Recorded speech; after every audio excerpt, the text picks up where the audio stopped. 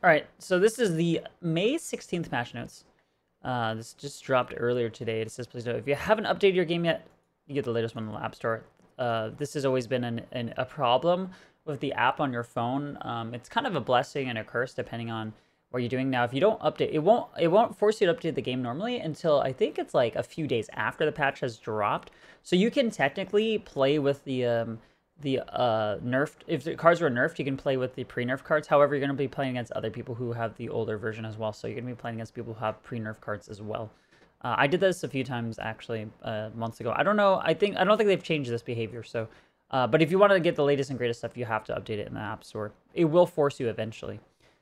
But anyways, look at the patch highlights. It says Kitty Pryde returns. For those who didn't know, Kitty Pryde ruined the game in the sense that she caused like a huge bug where the game would just crash, and it was, it would just take a long time to recover, and it happened to everyone. And even happened, I believe, even would happen to people who weren't playing Kitty Pryde games, who didn't have one in their deck, and their opponent didn't have one in their deck. It wasn't on the board.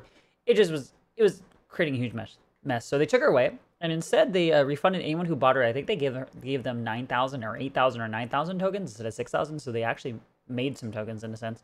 But what they did here is they ended up bringing it back. So Kitty Pryde returns to Marvel Snap with a brand new ability. We'll grant Kitty Pryde base card to all players, so everyone gets it. Doesn't matter which pool you're in at our collector level. For new accounts created after today's patch, Kitty Pryde will be available in Series 5. So you can still get her if you do make a new account. However, you're going to have to wait for her or unlock her by paying tokens. But for those who made, I believe it's an account on the 15th or earlier, you will have her in your collection. For those who don't know, all you have to do is go to your collection and sort by recent, and you should just see her right here. You don't have to get her in the mail. You don't have to claim any link or anything like that. She'll just show up in your collection base, which is really nice. Okay, new feature, deck cosmetics customization. Cosmetic customizations by deck, card back, title, avatar. Avatars and titles can now be applied to each deck separately. Pretty cool. Please know the first time you log in this match, your deck will be changed to the first deck. We apologize for the inconvenience. So basically, for those who don't understand what that means, is that if you look at my decks here, you can actually edit, each deck that you want. So say I wanted to play my Galaxy Brain deck, I wanted to change my title and stuff. I can go here and I can actually set up not just the name of the deck, but the card back. Go through your card back, and you can also change your avatar and your title. So that means whenever you actually select your deck to play, you will have a different, if you want to, a different card back, a different picture profile or avatar picture, and a title that goes to your picture. I don't care about this feature that much, but I think it's nice. I think customization is always key in these games. I would like to see this now for cards, for separate cards. What I really want to see is once you hit a card to infinite, or infinity rather, I want the ability to choose your border color. Now I understand not being able to choose the actual like flares or the other things that are applied to your cards. That's fine. Because you need to unlock them, those are just RNG, those are just kind of, you just have to keep on splitting, right, to eventually get your effect that you want. However, I think you should be able to choose your border once you get that thing to infinite, because there are definitely certain colors that work better with your flares and your glimmers and everything like that. So I want to see them implement that eventually, because it just kind of sucks to feel like, ooh, I unlocked, my gold back with my gold glimmer, and I want to keep the gold border, but in order to push on to another split, I don't have any more cards. What do? I had to keep on splitting this one, so I had to bring it up to infinite, or infinity rather, and you lose your gold border. So I think that is an issue for people who are really big about, customization. I think they should change that. So I think we'll see that in future releases. Seasonal series drops. Some cards have dropped down to lower series, so a lot of people are predicting these drops, and certain things were data mined and everything like that. These ones are no shocker. Cards dropping from Series 5 to 4, Master Mold, Negasonic, and Nimrod. Series 4 to 3, Sentry, Silver Surfer, Dazzler, Shadow King, Sauron, and Ghost. Out of these three, nothing too big. Nimrod's kind of cool, not that great. Negasonic, she's okay, and Master Mold is okay with Ronin, and just to disrupt your opponent's hand. Other than that, though, not great cards, in my opinion. Sentry, pretty cool. He's fun to play around with. Silver Surfer, very good still, even though he got nerfed months ago. Dazzler, not great. Shadow King, not great. Sauron, still pretty good, decent in Shuri decks as well as some other decks. And Ghost is kind of interesting, but nothing too strong. Now, this one is a big shocker to everyone. Cards staying in Series 4. They are not moving down Darkhawk and Null. This was a huge turn of events or twist, someone would say. For me, I was expecting Darkhawk and Null to drop. I was saving all my reserves to try to crack these cards, but they're not dropping. So now you have to either pay 4,000 collector's tokens or just get lucky and pull one in the reserves. I don't know about this decision. I think the reason why they're doing this is because these cards right now are rampant in certain decks. I think this is my theory, is that one, they're extremely strong cards. Extremely strong cards. And two, I think they're worried about breaking the meta. If they go down to Series 3, people will start cracking them very quickly, and also you'll be able to claim them next month for free. But since they didn't drop, you can't. Darkhawk right now is rampant in the meta. He's been rampant for the past month, and this season especially. And Null has been huge in Galactus decks, and Galactus is, I think, a deck that everyone hates playing against. So I think that's the reason why they kept them in Series 4. I don't know about this change. This decision is okay, but, you know, of course, I'm going to be biased because I was really hoping to get Null in Series 3. But we're not going to see that, so we'll have to try to open them up. All right, general updates, ranked mode. The number of cubes required to rank up have decreased from 10 cubes to 7 cubes. Very interesting change. However, though, on the I guess, other side is that the number of bonus ranks gained when tiering up has been reduced from 5 ranks to 3 ranks.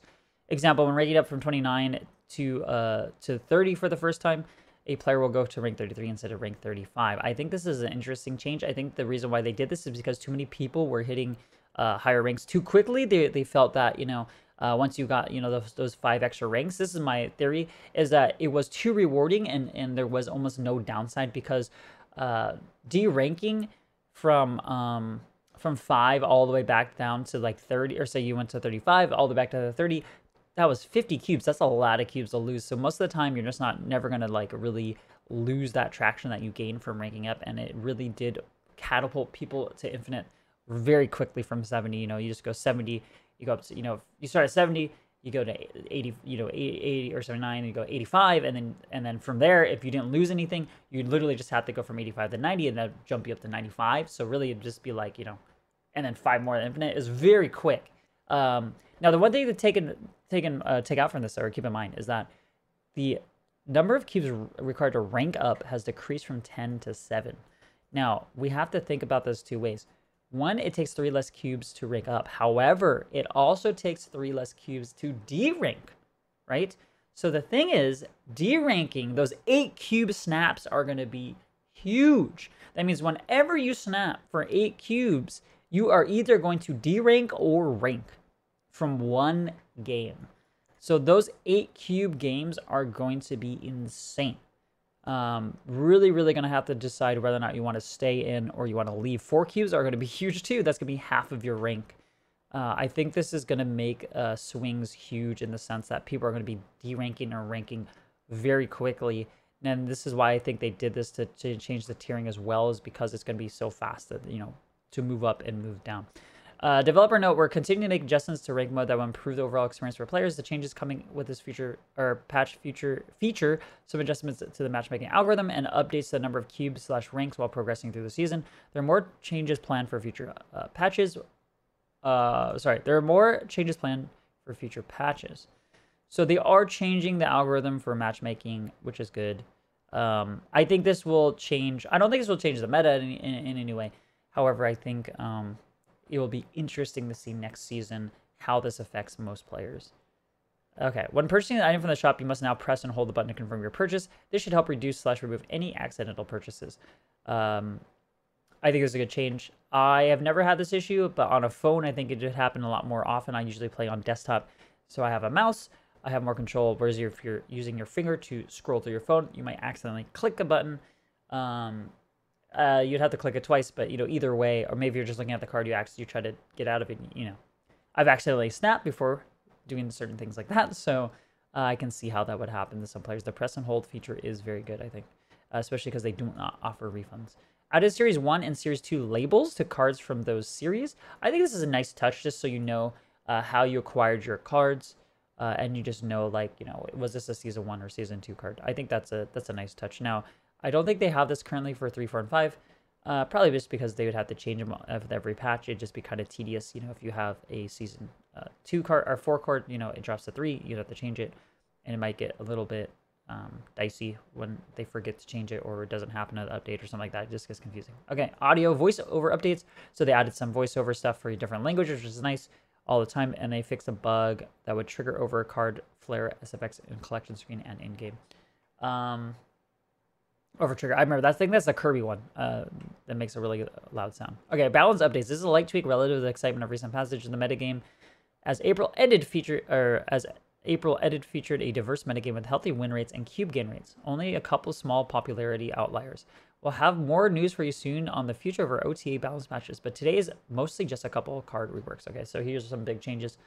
Card updates, Kitty Pride. So this is the new one, released with new designs. So this is the one everyone got for free. The old one was 1-0, and you could choose to return it to your hand to give it +2 power, but you could keep it on the board. So basically, at the beginning of your turn, I believe you could choose to pull it back to your hand, and then you would get +2 power. And I think you would have to, and then you would play it again, something like that. The new one now is 1-0 as well, but when this returns to your hand, it gets +2 power, and it always returns at the start of each turn. So you can't choose to keep it on the board with its current power. It always returns to your hand, and you have to play it if you want it, you know, to stay on that board.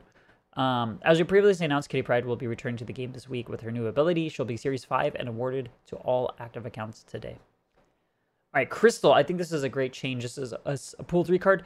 It was a 4/4 on reveal. If this is at the middle location, shuffle your hand into your deck and draw 3 cards. Now they change this now to a 4/4 on reveal. Each player draws a card. I think this is very interesting. I think we'll see more Crystal play because drawing cards is a very, very powerful feature in Marvel Snap. There aren't many things that do this. Adam Warlock is one of them. Other than that, there's really not too much there. Baron Mordo does allow your opponent to draw a card, but it obviously with a deficit. So Crystal has been one of the handful of cards seeing incredibly low play and win rates for quite some time now. An obvious buff candidate. We debated maintaining the direction of the current effect by removing the middle restriction, increasing the cards drawn, etc. But the tricky thing is we don't want an effect like Crystals to be strong, which is interesting. Stub decks are only 12 cards, and we don't want those cards to play out the same every time. So we're very careful about letting players draw cards. This rework aimed to make a simple, appropriate Crystal that could be fun alongside a variety of cards. So they don't want her to be very strong, but they want her to be playable. I think this is a good change. Wave old 3/3 on reveal. Next turn, cards in both players' hands cost 4. New 3/3 on reveal. All cards cost 4 until the next turn. Wave's cost reduction occurs after other effects that reduce card costs. In addition to a text update that clarifies when Wave's effect begins, we have also made a rather large adjustment under the hood. Wave will now begin to apply after effects that reduce card costs rather than before. That means She-Hulk, Death, etc. will always cost 4 while Wave is in effect. We don't take lightly that this change kills a few decks, but Wave has been far too constraining on our ability to use cost reduction as a synergy reward in future designs. Leaning on Wave is just always better than dedicating your deck to the actual synergy. We've seen that with Death since both cards went live, and we'll continue seeing it without this action. So before, basically, for those who didn't know, a lot of decks like Death Wave, Doom Wave, things like that, the idea was to play Wave on turn 4, or yeah, to play Wave on turn 5, sorry, for 3. So that means you save 2 because you only played 3 energy that turn out of the 5 that you had total. And then you would get -2 from She-Hulk. So She-Hulk will go down from 6 to 4 cost. And then the Wave says all cards are set to 4. So in this situation, basically, you would end up having She-Hulk go down, start at 4 and get -2. So she'd actually be 2 energy costs instead of the 4, which she'd be now. And then if you had something like Death, she's a 9/12 or 9 energy, and she would go down to 4. So the thing is, you'd have She-Hulk for 2 and Death for 4, and you could play both of them on turn 6. Same thing with Doom. You could play Doom and She-Hulk as well. So you can get 15 power across the lanes, plus that 9 power, or the 12 power one lane and 9 and another. Very, very strong. It was basically the backbone of Death Wave and Doom Wave decks. That is gone. That is completely removed. And I guess the biggest one, is if you ever had Destroy before, now that I think about it, you could literally have Death for 0, She-Hulk for 2, and then a Doom for 4. That was kind of like your god hand, like last play of the game. Putting down, what is that, 36 power on turn 6. Absolutely insane. But now, no, the best you could ever do is just play one card for the most part, unless you have cost reduction like Sarah or you have Elysium, then you can play two 3-cost cards. I do think Wave is now going to be a disruption card and not so much a card that allows you to play a lot of cards. So Wave is going to be used for either getting out that Galactus on turn 4, getting out that Sandman on turn 4, or either disrupting your opponent's Sarah on turn 6, or any like Hitmonkey type of Moon Girl, She-Hulk shenanigans. You can play that out and disrupt that hand. I think this is a good change. It does kill a few decks, like they said, but I mean, I think the idea is they're trying to take away big, huge power on turn 6, which is understandable because most of the decks in the meta right now are putting out a lot of power on turn 5 or turn 6. Death, old 9/2, costs 1 less for each card in this game. They actually buffed Death, but I think that's because of the Wave change. So now she's 8/12, costs 1 less. So she is easier to get out. However, she will not be able to just sit on or ride that wave, right? As Death's current performance is essentially dependent on Wave of Galactus, we wanted to improve her playability in other decks now that the interaction with Wave has changed. This may not be enough, and if we see Death take a huge dive, we'll come back and look at how these values can be adjusted further to ensure Death remains a meaningful card for dedicated destroy decks. I think we're not going to see Death as much, which could be good, could be bad, but I think we're going to see her still a lot in Galactus, and I think we're going to still see her a lot in Hela. And there might just be pure Death decks out there too, now that Venom was buffed. White Queen text only change. Old text 4/6 on reveal, draw a copy of the highest cost card in your opponent's hand. Now it just says copy the highest cost card in your opponent's hand into your hand. This is just text revision to resolve some ongoing confusion about what White Queen exactly does and how it interacts with cards like Widow's Bite. So for those who don't know, Widow's Bite, while this is in your hand, you cannot draw cards. In the future, we may pursue establishing some kind of shorthand for copying cards into your hand, but for now, we're just going to, with the clearest expression of the card's function. So just before, the way it would work, if Widow's Bite was in your hand, and you played White Queen, you still would get a copy of your opponent's card, even though it says draw. So that's why they changed this around. In a different video, we'll talk about the card acquisition stuff too. But yeah, these are big changes. I think in terms of how it's going to disrupt the meta is pretty big with the Death Wave, Doom Wave types stuff we've been seeing. But other than that, I don't think we're going to see much more Darkhawk because it's not dropping the pool 3. We're not going to see as many Null decks. I think we're still going to see just as much Galactus, if not more, because of Death. But we will see less Death Wave, Doom Wave, either for the better or for the worse. That's pretty much it on balance changes.